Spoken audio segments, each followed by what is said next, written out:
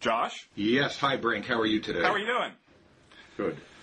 You ready to do some libertarian dialoguing? I'm all set except for the jaw pain that I have from being at the dentist this morning, but I'm not feeling particularly inhibited by that pain, so let's give it a shot. Okay, very good. Well, libertarian dialoguing, that's quite a euphonious construction. Yeah, get it on your bumper sticker. Blame Bob for the dialoguing, but libertarian, that's my fault. That's, for Blogging Heads viewers who don't know the term, I did an article a few months ago in New Republic where I proposed a possible alliance between liberals and libertarians as a alternative to the traditional libertarian conservative entente that's been going on for the past several decades, and the clever headline writer came up with libertarian. Yeah, it's all got a lot of syllables for a clever headline writer, but I do have the article right here. I happen to have it sitting right on the top of my desk. You can see that it's fresh. And the article itself is really an outgrowth of a book I've just written, The Age of Abundance, which I'm putting here in front of the camera, and which comes out May 8th, is ready for sale. So, good. Well, anyway, I think we can illustrate the whole libertarian theme today by talking about a number of specific issues about which we agree, but for rather different reasons. There's interest, I think, in the fact that we can get to the same place from different starting points. And so let's start off with the Supreme Court's decision last week on partial birth abortion. Tell me what you think about it. Terrible, stupid, bad decision. I mean, let me start by saying that the real fault here doesn't lie with the court. The real fault lies with Congress, which passed this law in 2003 and required the court to address it. It's easy to be either overenthusiastic or spend too much time blaming the court. This was, I think, really at bottom a political failure that this law was passed in the first place. When I say why is it a terrible decision, in essence, the decision says, so there's a procedure, intact dilation and evacuation, intact DE. Right. Terrible procedure, nobody likes it. Sometimes doctors who perform abortions think that it is medically advisable. It's a second trimester procedure. It's performed both on after viability and before viability, and the decision didn't make any distinction between its performance before and after viability. So you have a fetus, it's, say, 18 weeks, 19 weeks. It's not viable by anybody's understanding of viability. And the doctor says the medically best procedure for the woman to have is this intact D&E, so-called partial birth. And what the decision says is it's perfectly okay for the woman to have the abortion. She just can't use that procedure, even though the doctor has said that it is medically the most advisable procedure. She can use the standard D&E, which in effect involves dismemberment of the fetus rather than this so-called partial birth. So it's a preference on the part of the court that one procedure be used rather than another procedure, even though the doctor's judgment, the condemned procedure would be medically advisable from the point of view of the health of the woman. So it doesn't, as Justice Ginsburg said, this doesn't save anybody any life. How it shows respect for human life is not so clear. And it overrides the judgment of the doctor, it overrides the judgment of the woman, and it doesn't respect the line between viability and post-viability. Now, that's just to say that the court upheld that judgment made by Congress. So it was a terrible judgment, I think, on the part of the Congress, and everything that I just said applies to Congress as well. And I think an awful judgment on the part of the court to uphold it. That's my immediate reaction to the decision. So let me just back up a little bit and get your broader view on the vexing abortion question. Do I take it that you are sort of pro-choice down the line, that you're in favor of leaving this up to a woman and her doctor until the end, until the third trimester, or is there some point at which it's okay for the democratic process to come in and set rules and regulations and restrictions on what can be done and how it can be done? I think there are two issues here, and as you know, about abortion. There's kind of moral positions about abortion, and then there are political positions about abortion. Right. So on the political position about abortion, I mean the position from the point of view of political morality, of what's a legitimate and acceptable regulatory regime, I do think that it is politically legitimate for there to be post-viability restrictions. I think if states don't have them, that's okay. But if states do have restrictions that apply after viability, I think viability is a reasonable line to draw. That Roe v. Wade drew the line at the end of the second trimester because that was, at the time, more or less, for all practical purposes, coincident with viability. Casey... Right. That line's moving over time. Said the line is moving over time. Casey respected the idea that viability is really what's important from the point of view of regulation, but said that there can be restrictions during the second trimester because viability doesn't really coincide with the end of the second trimester. Nevertheless, you couldn't impose undue burdens. And it was also true that there are two grounds for regulation. One ground for regulation is respect for the value of human life, the protection of innocent life, and the other is concerns about a woman's health. One of the most and those have pertinence in the later. During a pregnancy, but the human life, particularly during the third trimester. I think that's a legitimate judgment. But one of the worst things, which I didn't mention before, about the recent Supreme Court decision is that what they said was that this was a legitimate and acceptable regulation because what it showed was a concern for the psychological health of a woman who has an intact D&E procedure, which she may later live to regret. What I find inconceivable is that there could be a regulation that particularly pertained to men, and the court expressing that kind of solicitude, that kind of patronizing solicitude for the subsequent regrets of men that they had had a... I thought that kind of paternalistic language in horrible. In Kennedy's opinion was. But the issue is now.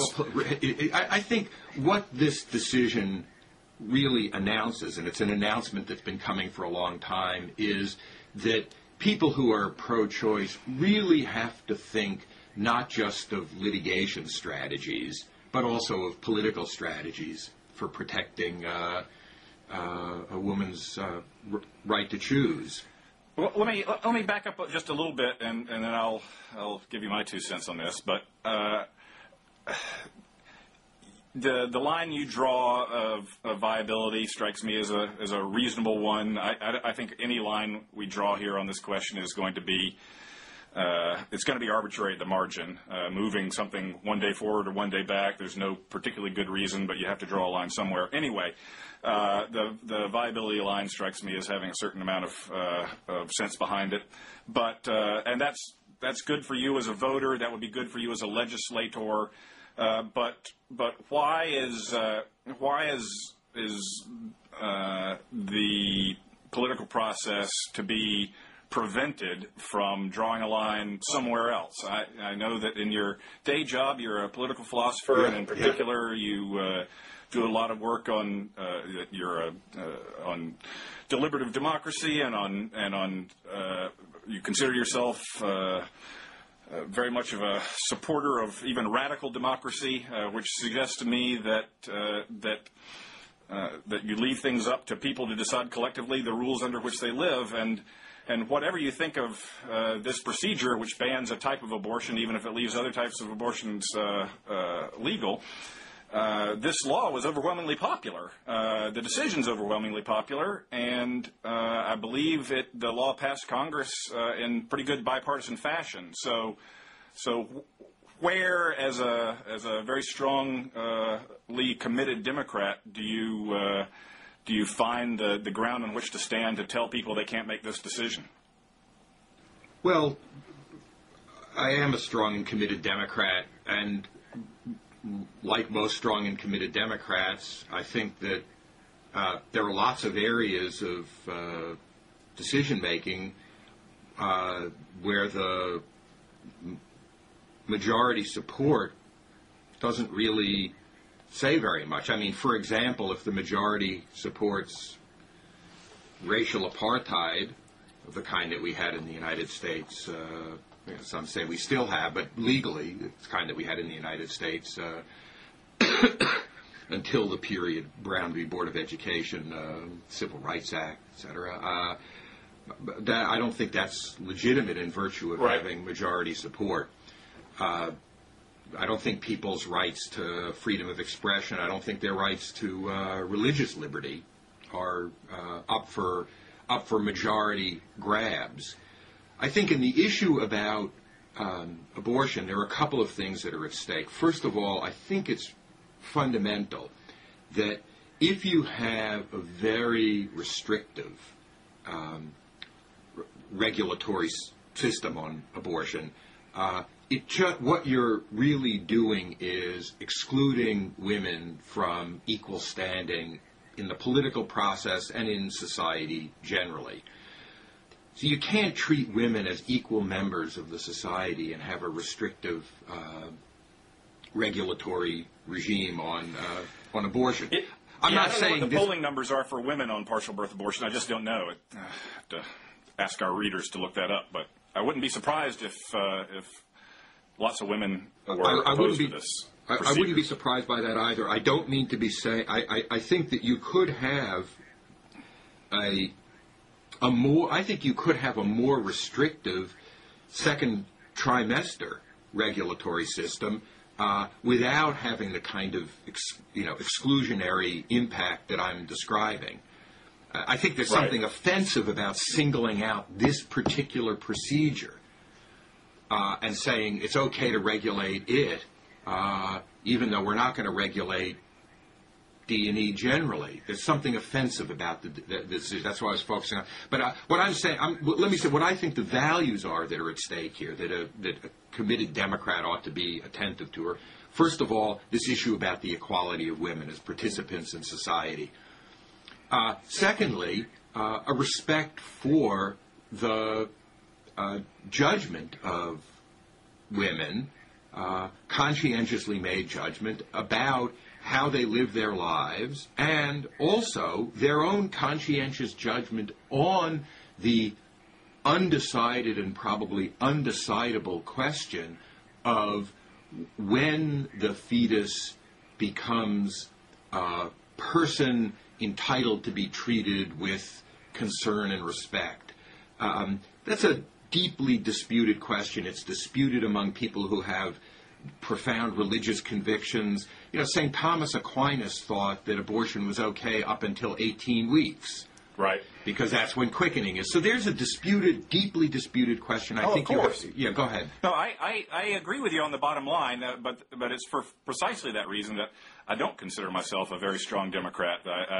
I'm an instrumental Democrat. When democracy or democratic procedures are dependably a bulwark of the principles of free society, I think they're great. But when they threaten our freedoms than as they can with the tyranny of the majority, then I'm looking to Well, I don't wall off our freedoms from democratic control. I don't think of democracy as the same as majoritarianism. I think majoritarianism is, at best, under some circumstances and for some issues, a way of implementing the more fundamental democratic idea, which is that that the decisions that regulate our conduct are decisions that ought to be made collectively.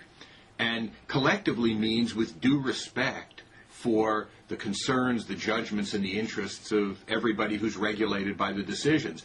I don't think that there's any rationale for having a restrictive regime on abortion that is appropriately attentive to the equal standing of women and respectful of the fact that there is fundamental, deep, profound, pervasive, and persistent disagreement on this issue, and disagreement on this issue not between people who care about morality and people who don't care about morality, right, but difference between people who have different conscientious convictions. The great remark that was made on this point was made by then Governor Cuomo in his Notre Dame speech in 1984.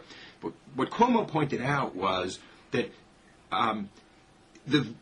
he said that the very people that we Catholics, he's speaking at Notre Dame, the very people that we Catholics are fighting with on the abortion issue are the people who are marching with us on a whole range of other social justice issues. So we can't say about people who are opposing us on this issue that they don't care about morality. They're nihilists. They're relativists. They think anything goes in life. These are people who are moral citizens with whom we have a profound moral disagreement. And then there's a deep question of what do you do when you live in a democracy and you care about the idea of collective decisions, you care about the idea that these are public affairs. How do you go about making decisions on those fundamentally disputed moral questions? And I agree. And let me just chime in with why I don't like this decision very much, because it's quite a different set of reasons, although it ties into what you were just talking about, and that is that people of goodwill disagree about this very difficult issue. And you know, I've always been frustrated by the abortion debate and it's illustrative of how sort of dumbing down our polarizing politics of red versus blue is, and my book is really in large part about how this red versus blue polarization arose and how it doesn't map very well to our evolving social realities here in the United States, that our politics has lagged far behind our social development. Anyway, you typically have just the pro-choicers versus the pro-lifers, and so if you're pro-choice, you don't like this decision, and if you're pro-life, you do. And I come out in some sort of mushy middle. I'm troubled by the practice of abortion. I consider it getting pregnant or getting someone pregnant without intending to bring a child into the world to be an irresponsible act, and therefore having an abortion is something that should be cause for regret. On the other hand, I think it's a very difficult call that I would like to leave with people involved, and therefore I am in support of abortion on demand, at least through the first trimester. Then, on the other hand, going back, I think that at some point you've made your choice. That if you wait around for months and months and you know you're pregnant and you still don't decide to terminate that pregnancy, at some point, we don't quite know where to draw the line, but at some point before the baby emerges from the mother at term, I think that this fetus becomes a human being with a person with legal rights. I don't buy the idea that personhood with rights starts at conception, but I don't buy that it's delayed all the way till the moment of birth. So somewhere in that fuzzy area, and I would say somewhere after the first trimester, I think that that appropriate democratic compromises can be made. I further agree with you that that people of goodwill are going to come down on this issue in very different ways, and they're going to have intractable differences. And so I tend to be supportive of a kind of cultural federalism on this issue, that different jurisdictions, in particular different states, ought to be able to have their different rules. And even though I support the bottom line of Roe versus Wade, of particularly protecting abortion on demand in the first trimester, and nonetheless, I find that the political effects of Roe have been terrible. That they have frozen this issue, cut the whole issue off from democratic debate, prevented the kinds of reasonable, common sense compromises that could have been made, and that would have made different allowances for different social ethoses in different parts of the country. And so it has given the issue over to extremists on both sides, has turned this into a cause for polarization, and generally I think the political consequences of this well-intentioned decisions have been woeful. So I'm not a big fan of Roe, but finally, I think that this decision is upholding a law passed by Congress at the national level, and I don't know what business Congress has passing nationwide abortion laws one way or the other. I'm an old-fashioned enumerated powers kind of guy. That's what we believe in at the Cato Institute, and I have a fairly narrow reading of Congress's power to regulate interstate commerce, and at any rate, I think a fairly broad reading. I don't see what in the world these kinds of decisions have to do with interstate commerce, and so I'd like to see this law struck down as beyond Congress's power to regulate. Well, what we know is... Interestingly, Justice Thomas raised the issue and said that this wasn't briefed, and therefore he's not going to reach it here, but it's at least possible that someone down the line is going to challenge this law on Commerce Clause grounds, and then we'll see what happens. Yeah, I think the thing that we understand about the passage of this act in 2003 was that it really had nothing to do with so-called partial birth abortion, what doctors call intact D&E, and you probably can tell what somebody's position on the issue is by what they call it. By what they call it. The language in the majority opinion and Justice Ginsburg's dissent in the case are very different from one another on this and on many other issues. But this wasn't about this procedure. What it was an effort to push back against the court and see to continue a kind of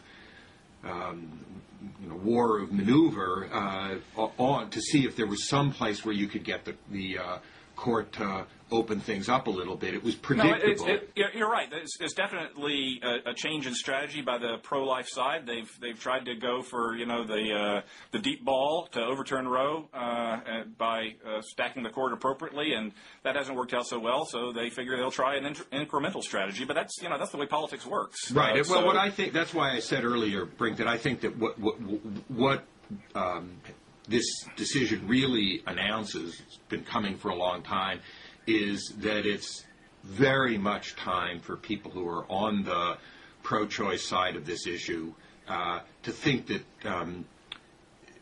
this is not going to be an issue that's decided in the courts. It's going to be an issue that's going to be decided in, probably not in Congress, but in 50 state legislatures. Some people think that's how it should have been all along. What they say is, you look at the abortion laws on the books in California and New York in 1970 or 71. They say you project outward from there, and probably by 1980 or 1985, given already some of the rollbacks on availability, they say, I don't agree with this, but they say access would have been the same in a world in which you hadn't had Roe v. Wade. The issue had been pursued through the legislatures. It wouldn't have pissed off people on the right so much, on the cultural, the conservative right so much, because they wouldn't have thought that their power as citizens was being taken away by the courts. Right. It wouldn't have demobilized. That's pretty much my view. And, I wouldn't be so rosy as to say the situation would be the same as it is today under Roe, because, I mean, the fact is the U.S. has just about the most liberal abortion regime on the planet. And I don't think it would if we didn't have this constitutional ruling. But my guess is we'd have relatively liberal abortion regimes in most states. You may have outliers like Utah or Mississippi or something, but by and large, it would be we didn't need the Roe decision to get us a long way towards protection of a woman's right to choose. Yeah, and, so and the just, time has come I think over. this is pro-choice people have to mobilize. Of course, we'll never know. But right now, and this is a good segue, we're seeing another contentious social red versus blue kind of issue play out on a state-by-state basis. Just yesterday, the New Hampshire legislature passed a civil unions bill. The Senate, the New Hampshire Senate yesterday passed it. Earlier in the month, the House had passed it, and the governor said he's going to sign it. So New Hampshire joins a growing number of states that are either recognizing gay marriage, as in the case of Massachusetts, or recognizing civil unions, as here, and I believe New Jersey, or some kind of domestic partnership or some kinds of rights for gay couples, as now, a half dozen or more states have done. And so here we are seeing a case where the other strategy is playing out.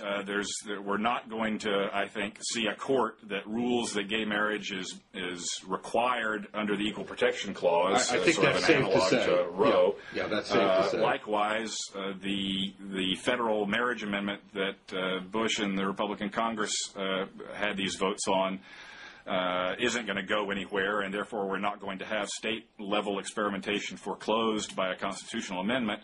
And so we're going to play this thing out one state at a time at 50 states. And here's an issue, gay marriage, that has just come out of nowhere in the past 10 or 15 years. Before that, it just wasn't on the gay rights agenda at all. And it's gone from being something that was beyond the pale to being something that is steadily picking up momentum. And I think in particular for a state like New Hampshire, which has a reputation of being a pretty conservative place, certainly on the economic front, it's a very libertarian place. It's got civil unions and no income tax. And from what I've read in the accounts about this bill, there's another piece of legislation going through that would make New Hampshire the last state in the union to mandate seatbelt use, and that's kicked up a lot more fuss than the civil unions issue. So anyway, we've got a state that isn't Massachusetts. It's rather different from the stereotypical liberal kind of place that has put this into effect rather uncontroversially, and my guess it's a harbinger of things to come. Yeah, I think on this one I would distinguish two questions. One for me in my professional, my day job as a political philosopher, and the other in my thinking about political strategy. I think that the absence of a right to form civil unions, recognized partnerships, maybe marriage itself, irrespective of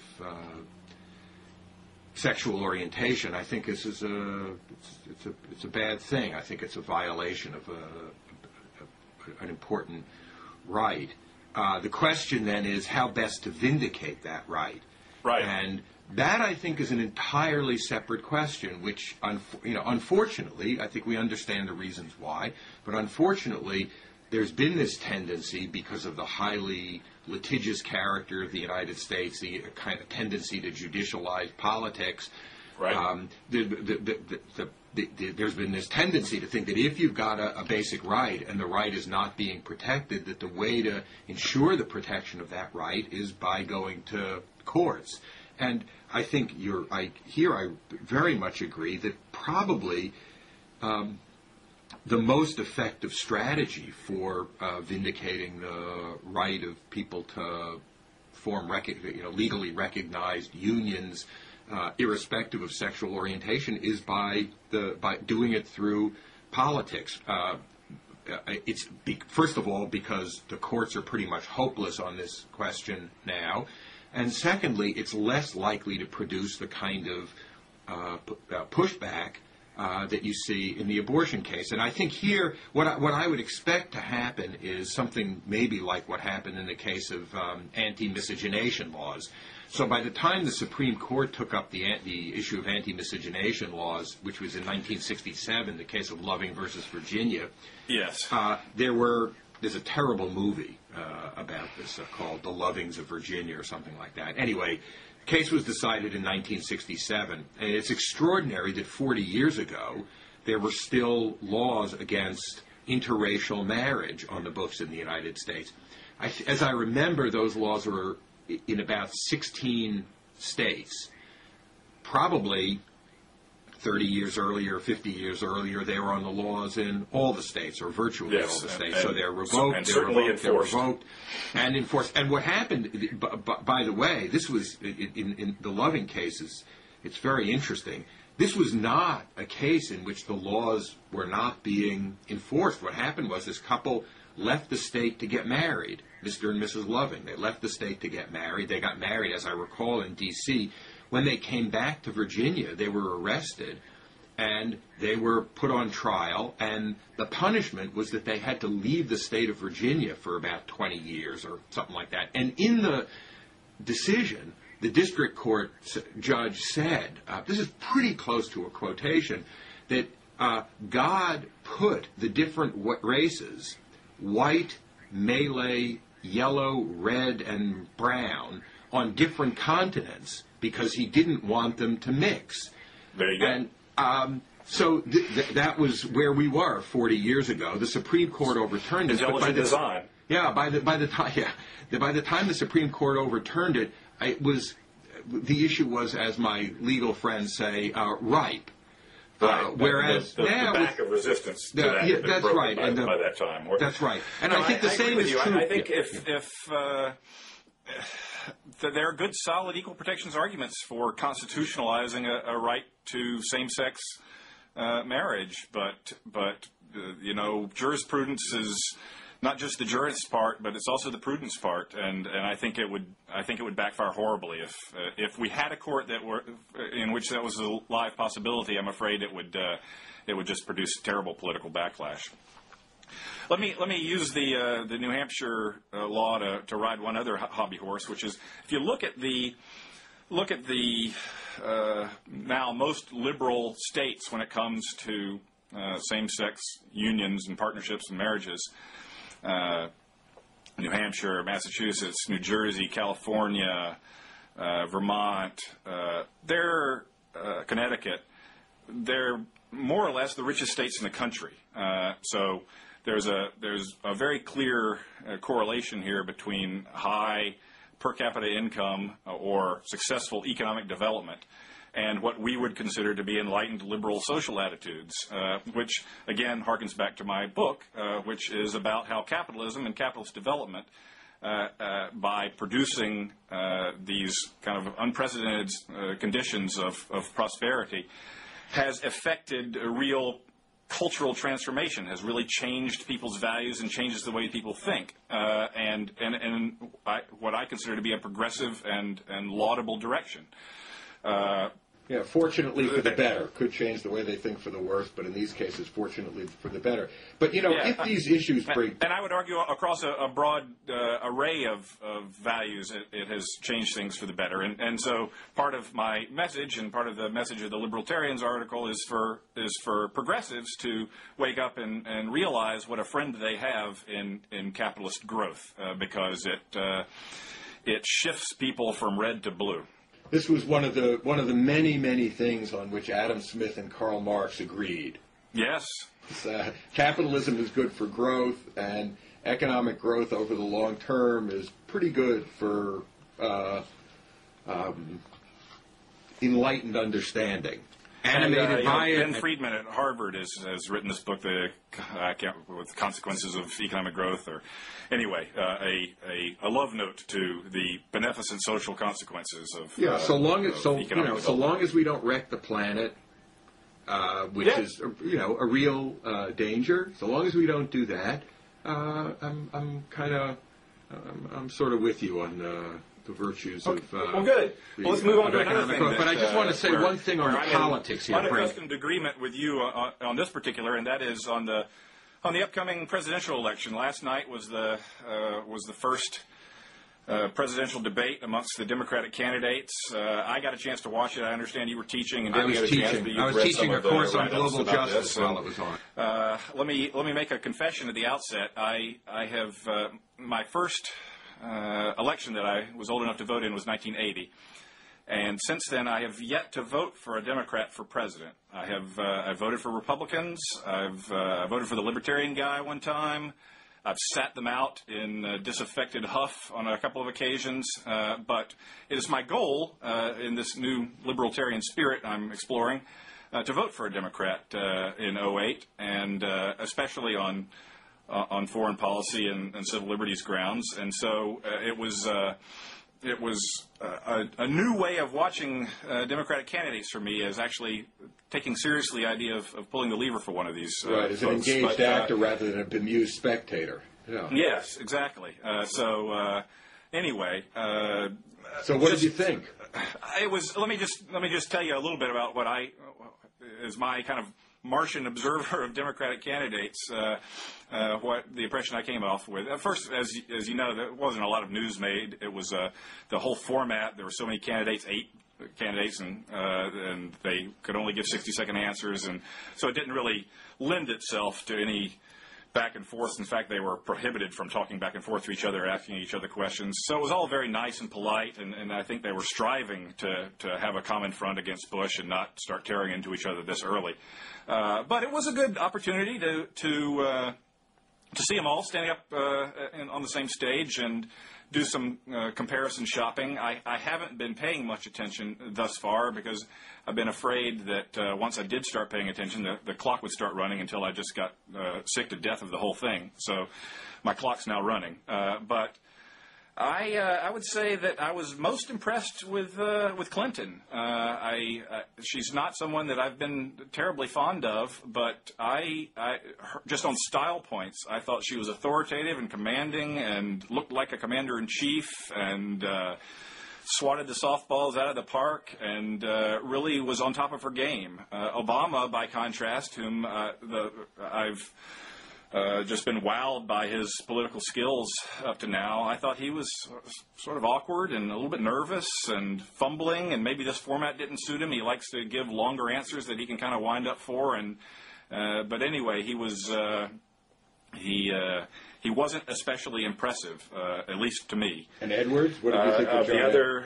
Edwards, the other sort of top-tier candidate. He's just everything about his persona is calculated to turn me off. I'm a born and bred Southerner, and all my 100% Southern stock. But the calculated folksiness and smarmy trial lawyer charm thing just is a total turnoff for me. But I recognize he does have real political skills, and he seemed to be doing his thing pretty effectively. The guy that I came in wanting to root for because his policy stances are more libertarian-ish than most of the other candidates on the domestic policy front is Bill Richardson. But I thought he was just awful.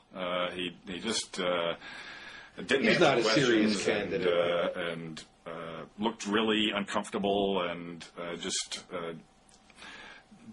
did not look like a credible presidential candidate to me. Maybe he'll up his game, but I thought he bombed. Not a serious candidate. I mean, my problem, I have 3 problems with Hillary Clinton. First of all, I do think she shares considerably in the blame for the failure of health care reform in the early 1990s when you had a fantastic opportunity for it. You share the blame. Her husband gets a bunch of the blame, too.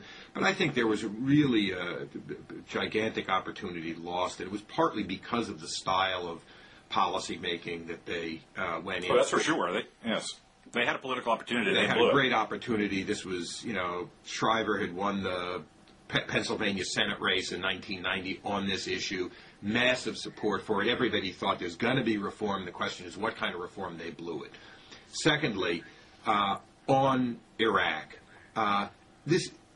this line about if I had known then what I knew now, I wouldn't have supported, I think is completely bogus. She was not at the wheel, but she couldn't have been asleep at the wheel.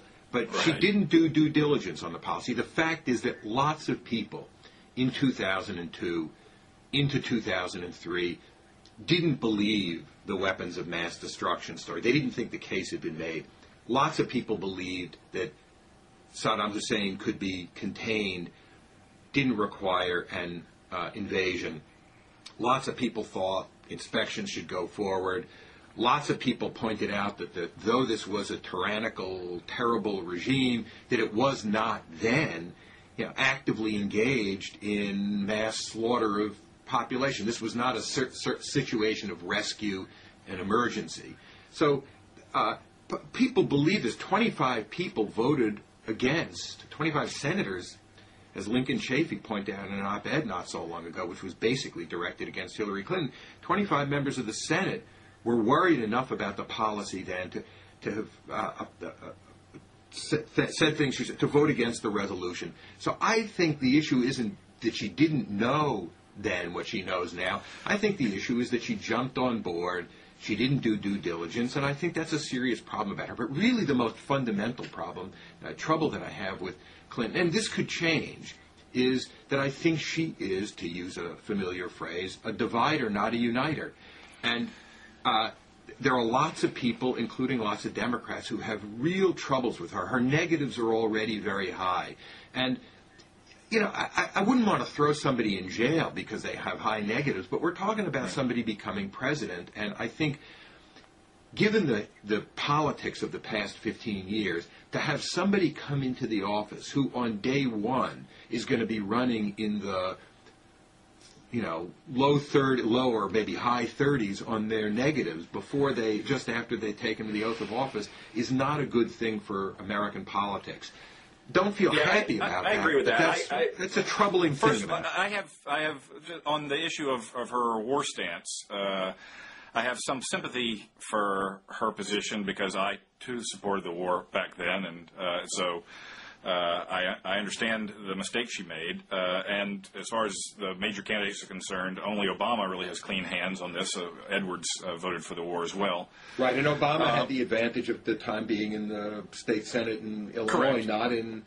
not in the Senate or the House, and so it was a little bit easier for him to take that position. Absolutely, Nevertheless, and there so were people who were more that's cautious, much more cautious. You can use that vote to question her judgment and the sort of strength of her political character. But as far as the bottom line question now, what are we going to do about Iraq? I think she's about as dependable as anybody else to get us out of there sooner rather than later, and that's. I'm not so sure about that. And the reason I'm not so sure about that goes to the vote. But I think she's clearly not as she's more of a hawk. She was more committed to Iraq regime change even during the Clinton administration. So I agree that she's not as dependably pacific as some of the other candidates. But on this particular issue, my sense is that she would do the right thing. What I worry about on her health care blunder, I think that kind of cuts both ways in my mind. That is, clearly the healthcare reform episode just smacked of hubris, and they just got their heads handed to them.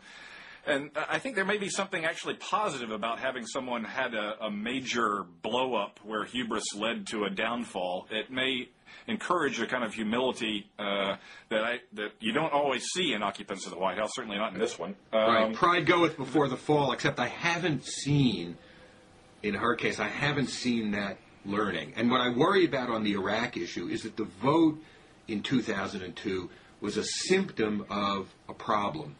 The problem is that the way that she'll feel the need to demonstrate her seriousness, her bona fides on security issues by being, this sort of fake Bush administration type tough. And so I'm not so sure that she is as reliable on ending this war as some of the other candidates. And if this war continues, it's not. It's going to continue to kill American soldiers. It's going to continue to kill thousands of Iraqis. It's going to continue to roil the region, and it's going to continue to be an even more serious distraction in the country from addressing a whole range of serious problems that need to be addressed. So I think, Obama I'm with you says 100% on that. I think I don't see that we're serving any discernible national security interests by staying there, and I think we're subverting a whole host of important national security Obama interests by point staying one there. is So I want to get out. Right. Obama says point one. Let me just say one thing about her high negatives, because in my mind, as the unaccustomed potential Democratic voter and the kind of conflicted Democratic voter, it cuts two ways. On a purely Machiavellian level, the fact that she has such high negatives is kind of a plus for me, because I disagree with a lot of her domestic policy views, and so her ability to do harm will be circumscribed by the fact that she's not going to have a big popular mandate swelling behind her. On the other hand, taking perhaps a broader and loftier view, I agree with you completely that the polarization of the past, not just the Bush years but the Clinton years, has been noxious for the country and is just bad news. And I would desperately like to have a politics with a less rancorous tone, and there's just almost no chance of such a thing under a Clinton administration. Yeah, I agree with you about that, and I think there is, and just looking at the other candidates on that issue, I think if I were judging just on that issue, I would have to say that Obama is certainly the strongest candidate. I think Edwards, there's similar possibilities, not quite Clintonian levels, but similar possibilities for a kind of polarization, because I think a number of people, you don't have to be from the South to feel that response to his, as you described it, his smarmy style. I mean, I kind of like him. I like the policy views. I think he's staked out some strong positions, but that would be a worry in his case as well. I think Obama, whose policy positions I like less than Edwards', I think really appreciates the importance of that issue more than anybody else, and I think it was kind of visible in his in the speech that he made on, I guess it was on Wednesday before the debate, the foreign policy speech that he made. I mean, people have complained a little bit. I know Steve Clements was on with Bob Wright on the Blogging Heads show the other day, and they were commenting on the speech. Yeah, and Steve was complaining that there was a certain lack of specificity in the speech, and David Brooks, in what I think was a characteristically whiny David Brooks column, was complaining a little bit about Obama on this. But the thing is, this was not a budget document. This was a speech. It was a speech designed to provide some kind of orientation, and I think there were a few very important points of orientation. First of all, like it or not, and I like it, you may not, this is somebody who has a real difference with the Bush people on the multilateralism issue. This is somebody who's not going to be out appointing John Boltons and people who are going to be trashing the UN or other multilateral institutions, even if he thinks, that there's got to be some reform in those institutions. He sees them having an essential role. Secondly, he understands that an even greater threat than global warming is the issue of nuclear proliferation and the possibility of a nuclear 9/11 with loose nukes. The problem that Graham Allison has been talking about tirelessly for the last decade, and that Sam Nunn and Senator Lugar have been very involved in. One of his main points is to address the issue of nuclear proliferation, and he said in that context, he mentioned the importance of leading by example. Don't tell other people not to develop these weapons while you're developing a new generation of them. You've got to be continuing the process of building these down. And then also, so multilateralism, that was one of his 5 points. Non-proliferation, another one of his 5 points. And the last of the 5 points, I haven't mentioned the first two, that's about Iraq and about rebuilding the army. Right. The last one was about foreign assistance. He's talking about doubling the amount of foreign aid that we give. I thought there was something very interesting in that context, which I did a search through the speech. to see where he used the term human rights. And the term human rights never occurred in the speech, despite the emphasis on the moral importance of providing greater foreign assistance. And so I think my suspicion is that this represents a serious shift, that the focus of an Obama and maybe of any other Democratic administration, because I don't think he's way out there on this, is going to be less on protecting people from the oppressive power of government. Not that he's opposed to human rights, right, but in terms of emphasis, the emphasis is going to be more on what people call sort of second-generation human rights, social and economic rights, dealing with issues about 1 billion people in the world living in destitution, 2 billion people living in persistent poverty at less than $2 a day. Extremely hard problems to solve, requires more than foreign assistance to solve them. We talked about that last time.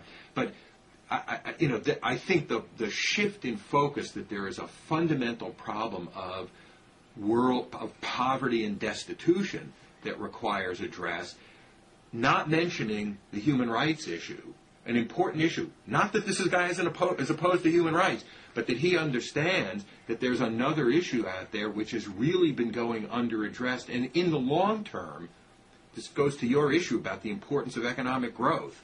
In the long term, if you're going to do something on making the world better and safer and more decent and more livable place, you're going to have to do something on that issue. I thought that was an important emphasis. A lot of details to be filled in, but as I say, this wasn't a budget document. It was a vision. I read the speech, and I had a basically favorable impression. And I have a basically favorable impression of Obama, despite the fact that on a number of issues I strongly disagree with policies he's enunciated. But on just his persona and his biography and his manner and his rhetoric are all depolarizing on the domestic front in a way that I consider to be very positive, and also just his persona is on its own maybe the most important thing he brings to the foreign policy table as far as an advantage over other candidates. There's just nothing that would announce a cleaner break from the Bush administration than the election of Barack Obama, and the message that in all of its dimensions would send to the rest of the world would, I think, would be immensely positive. Whether that's enough to recommend his election is a different question, but that thing on its own, I think, is a big plus for him. On the substance of his foreign policy vision speech, number one was get out of Iraq, and I agree with that. And number two was a big increase, a big push for mopping up loose nukes and enriched uranium, and doing all we can on a number of other fronts to prevent a nuclear 9/11, and I think that's the number one national security threat to the United States, period. And it's just mind-boggling to me as someone who actually voted for George W. Bush, because I thought he was the guy to handle the post-9/11 world, how cavalierly he has not devoted attention to this issue. On another recent Blogging Heads, Joe Cirincione of the Center for American Progress had some very interesting things to say with his own. He's got a new book out, and he's got a plan that sounds very similar to Obama's to accelerate programs already in effect and give them more money and we're racing against time before some group of bad guys gets their hands on bomb-grade material, and it's just insane that we're not doing everything in our power to eliminate that threat. So by elevating that and making that one of the sort of centerpieces of his foreign policy, I consider that to be a huge plus. On this issue about the loose nukes and the fact that the Bush administration didn't do anything on this issue, I absolutely agree. This is the number one security threat to the United States, nuclear proliferation more generally, but this issue in particular. You get a nuclear 9/11 just in New York. Now add New York and Chicago, and that's the end of the game. Now, right. There are things. This is what Graham Allison has been pushing. There are lots of clear things to be done about this issue. The problem for the Bush administration has been that doing any of those things requires going back on the idea that multilateralism is a bad word. You can't do it on your own. It requires cooperation. It requires cooperation with Russia in the first place. It requires figuring out some way to deal with the problem. It's not an Iran problem. It's a Pakistan problem. Right. That's probably the most serious place where concerns about leakage obtain outside of the case of the former Soviet Union, Russia. But doing something about this requires a collaborative effort. But if you think that collaboration, cooperation, multilateralism is the name of a terminal illness, which is what the way the Bush administration has acted, you can't do anything about this problem. So you have a choice. You can either accept that interdependence, this is a Bob Wright point, interdependence is not a choice, it's a fact of life. The way to address problems then is through some kind of cooperation. If you can't do that, if you think it's a bad thing, if you think it's an erosion of sovereignty, it's a threat to the nation, you're not going to be able to address what we agree is the largest security threat to the nation. No, I think the Bush administration, I have to bail out. I don't want to defend it, but it's because it's indefensible. But it hasn't eschewed multilateral action across the board. Of course, it's pursued working through Europe on the Iran question diplomatically. It's done the six-party talks with North Korea. So it hasn't just been going unilaterally on all the different issues that it's dealing with. But it does have a kind of expressed contempt for international institutions that I just don't think serves our interests. I am by no means romantic or have a romanticized view about the quality of our international institutions, and I don't have very high hopes for what they can accomplish, and probably much more modest expectations than you might have or that Bob Wright might have. But nonetheless, you just don't go ticking people off without any reason. It just hasn't served our purposes to go alienating people and setting ourselves in defiance of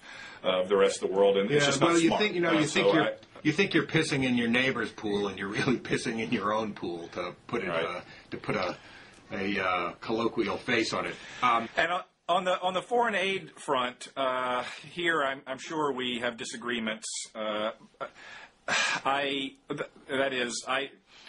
I don't think foreign aid is the answer to global poverty. I think that it is at best a palliative and not a cure. That is, I do think that foreign assistance can alleviate suffering, and it can do good in the world, and on just a realpolitik level, it can burnish America's image, and that can serve our interests. So I think there's a place for it, but I don't think that the track record of foreign aid as an agent of transformation, as a way to lift the world out of poverty, really has much to recommend it. And we talked about this a little last time, and it's too big a topic to dive back into again. But at any rate, I would, if we're going to shift some of our national security spending away from Department of Homeland Security pork and Cold War era military systems, and towards more manpower, as Obama suggests, and more overseas assistance, I would consider that to be, on net, improvement over the status quo. I'm afraid that I have to go talk about listen to a talk about how you make rational decisions in the face of the potential for horrible disasters, and so I'm going to have to end this. But okay, very good. Well, we agreed about a bunch of stuff for different reasons, and maybe next time we can get together and just go at each other's throats about something. I hope so. Nice talking to you. Good to talk. Yeah. Bye-bye.